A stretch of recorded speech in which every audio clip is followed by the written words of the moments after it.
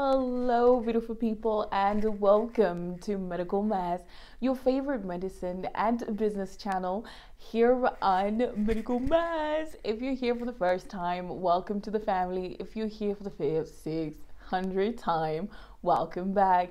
If you're here for the first time and you still don't know what this is about, you came across this video because I don't know what you were doing on YouTube and you were like, oh, okay, let's just click it. She looks like she's doing something.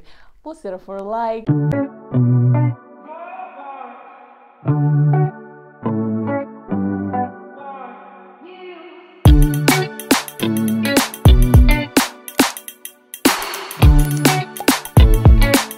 Let's get into today's video. As you can see, guys, today I'm going to be talking about how to apply for internship in Tanzania. I have a little disclaimer.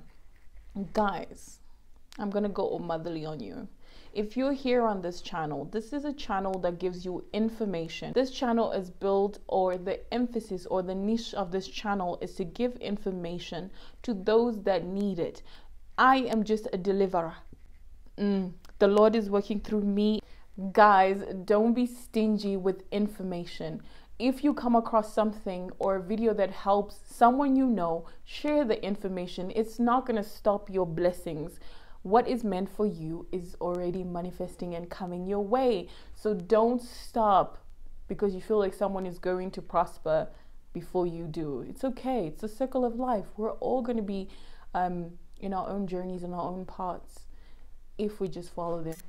With that being said, let's get into the video. This video is meant for those that want to do their internship in Tanzania. So like myself, I did internship in Tanzania in 2021 and finished in 2022. Thank God. Hey man. So internship in Tanzania is only a year. It's not like other countries where it's like it's like 2 years or 2 years and a half. No, in Tanzania it's just a year. So you're going to go on the website called the Medical Council of Tanganyika. So Tanganyika is the mainland and Zanzibar is the island. Together they make Tanzania. Okay, they used to be separate. However, now since 2021, I think they're now working together. You only apply through the Medical Council of Tanganyika. Before, you could just apply straight to the Zanzibar Medical Council, but that's no longer an option. So with that being said, you're going to go on the website. Go at the bottom where it says news and announcements. When you get to that part, you're going to see a part that's written pre-internship examination.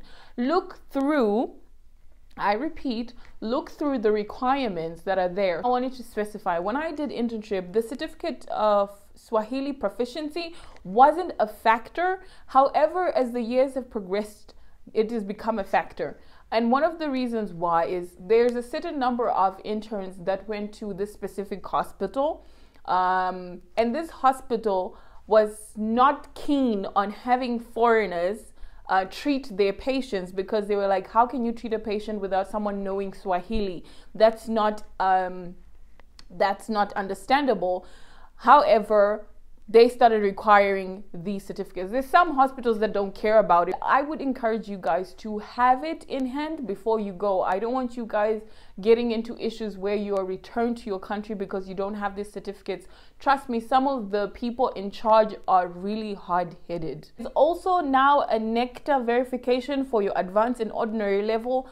So make sure you go through that. I don't know how really that process works, but I think it's the same as the TCU, which is your Tanzania Commissions of Universities, which is the first step you need to take. You need to get your degree verified by the Tanzania Commission of Universities. When you type it in, you will see where you have to submit your forms. You have to scan your documents, upload them on that website. They'll give you a control number and you pay your fee. I think it's like 30. I'll put the links in the description box below so that you guys just click on and go straight to these websites that I'm talking about. So that's something you need to have, and you guys don't be scared to ask questions. I actually am a person who's done internship in Tanzania, so if you have questions, feel free to ask. So after applying, what's next? Going to sit for your conversion exams. Like I've said, If you guys need any information on how to prepare for conversion exam, let me know in the comments down below, or you can contact me privately on my email or on my Instagram. After passing, you're going to get a link that's going to open up all the hospitals that provide internship in Tanzania. So you only have a limited amount or limited access to these hospitals. They quickly get full. For example, Muhimbili National Hospital is one of the most targeted hospitals. Second one is Aga Khan. Again, it takes a small number of people. So each hospital will be put in the bar or in the boxes to choose from, will indicate the number of interns they want for that specific year. So you have to be quick. You have to have good internet access so that you can get it. But it is first come, first serve. So if you don't make it on time, you're not going to get the hospital of your choice. That's something that can happen to you. You can eventually go to a hospital that you didn't even choose in the first place. It worked out for me. It might not work out for you, or it might also work out for you. It all depends. So that's another factor that you guys have to understand.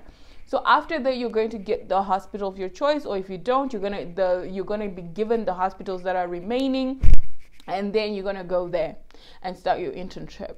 I continue to specify this. If you're a foreigner and you still don't know Swahili by the time you start your internship, it's all right. I went to Tanzania not knowing anything other than habari yako, and that was it. If you've gotten to this part of the video, I love that for you, and thank you so much for supporting this channel. Next time, peace. Bye.